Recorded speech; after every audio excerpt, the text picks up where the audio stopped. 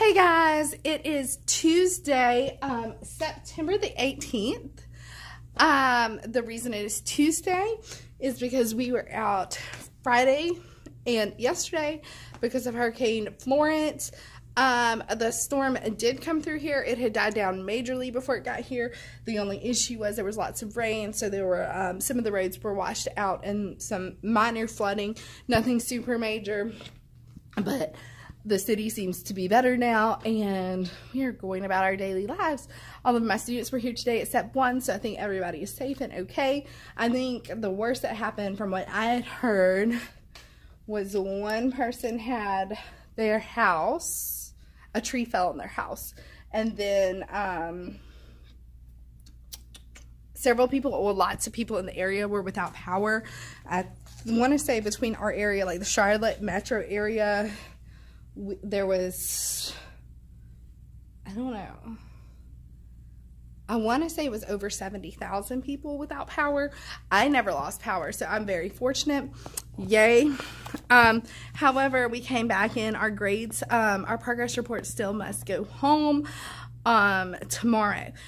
And I did not have a reading or a writing grade, so I did an assessment today on both reading and writing. I have graded all of my writing assessments while they were doing their reading assessments. And I'm going to get those graded this afternoon and put those grades in. What else? I need to stuff my red folders because those go home tomorrow as well. And then there's also a retirement party for somebody that retired last year, so I need to go get a couple things done and go show my face at that. I think it starts in about 24 minutes, so I have a few minutes to kind of run around and do some stuff. But I will definitely check back in with you guys in a little bit and show you kind of my plans this week and what we've gotten into.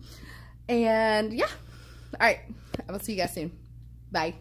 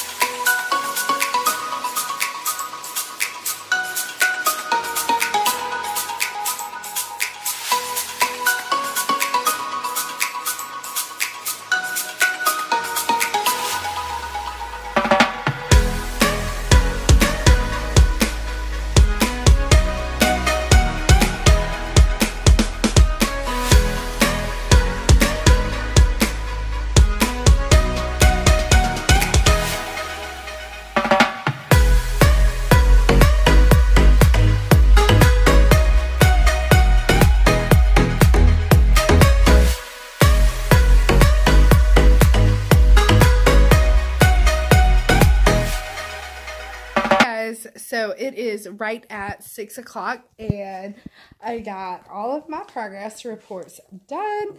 They're handwritten. So let me just show you like a blank one. Okay, so I have to write like the student name, my name, and then their average for reading, writing, math, science, social studies. And then I have to give 4 separate grades for conduct, and then I can request a conference or not request a conference. But I also have to start off which standards I have taught, and then I have to put their guided reading level at the very top. So I got all of those done, and then I made a copy of each of those for my records just in case something happens and one or two don't get brought back. So anyway, my room is pretty clean now. I got my after school group to move the chairs over here. And just put their chair, what do you call those things? Chair pouches, chair stacks on the tables, because we used mini M&Ms today that are in here for a graphing activity, and that actually worked really well. So if you buy a bag of like the mini M&Ms, you get so many more M&Ms. So I was able to give the kids so many more M&Ms for their graphs, and they were able to use a scale for their graphs. So they ended up doing it by twos, just because I didn't know, I didn't know the exact number they would get, so I just had them do it by twos, and I will kind of flip you around and show you that. So this is the graphing activity. I just put my kids into small groups, and they did it. And I have one group that didn't quite finish, and some of them didn't color their M&Ms, but I was more worried about the graphing by the scale and answering the questions. So those are done. I found this on Teachers Pay Teachers this weekend. I just searched for bar graph activities. This was a freebie. I'm not really sure who had it in their store, but it is a freebie if you want to just search for a free bar graph activity. Super easy. I used the mini M&Ms. Then, in my after-school program this afternoon, we did a timeline strategy for writing, and I was like, I want to know from when you wake up to when you go to sleep, and I was like, you need to include at least 10 details in between. So that was hard for some of them, but I told them they couldn't play with Legos, which is what we did today, until they were finished. So some of them are not very, I mean, they're boys, so they're kind of sloppy. But a lot of them wanted to put 2 days in there, and I had to like show them on the timeline. I'm like, nope, that's the end of your first day and beginning of your second. This is actually my child. I actually teach him in the after school program. So there's that. And this kid did 2 separate days, which is fine. So I don't mind them doing 2 separate days, but what I'm trying to get them to do is add more detail. So like my son, for example, he was like, I woke up and then I played on the PlayStation, and then I watched a movie, and then I ate breakfast, and then I ate lunch, and then I ate dinner, and then I watched TV. I was like, what did you play on the PlayStation? What did you watch on the TV? What did you eat for lunch? What did you eat for dinner? So just trying to get them to add more of those details. I make mine in 3rd grade. I feel like in a composition book, they should be able to write an entire page, especially by the end of the year. But yeah, they need to be able to include those details. There's no reason why they can't write a whole page in 3rd grade about their day. So I'm trying to use that so that they could, like if they thought about something else they did, they could go back and add it. Like if they got through and they only had like 6 details, they're like, okay, I've got to come up with 4 more details. Where can I put it? But they can still go back and add it to their timeline. So yeah. Anyway, I'm about to finish. I'm going to stuff my folders, and then I am going to go through that. And I'm going to go through that before I leave today. So let me get off of here and get my folders done really quickly, and then I'm going to go through that box of stuff for you guys. Because I know I promised you guys like 3 weeks ago, and it's just been crazy, especially with the hurricane and everything. Anyway. All right, I'm getting off here, and I will talk to you guys tomorrow. Bye. It is Thursday at 5:36. I just got in with all my duties. I'm so sorry that I've been super busy. We had team planning today during our planning period, and then we did not get finished, so then we had to go into after school, and I did it in after school duty. And then yesterday was just crazy busy. I ended up staying up here until 6:30. I had an IEP meeting that took up any amount of free time that I could have possibly got on here and vlogged. So it is what it is.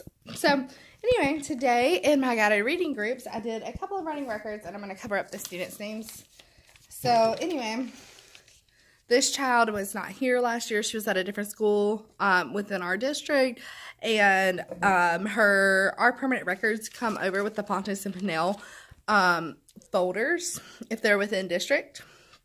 So we transfer those back and forth. Anyway, she's like a level P is what they said. Actually, I think they said she was a Q, and I was like, I'm going to put her at a P. And I don't know, after meeting with that group a couple of times, because I feel like you have to kind of get a feel on people and look at their responses.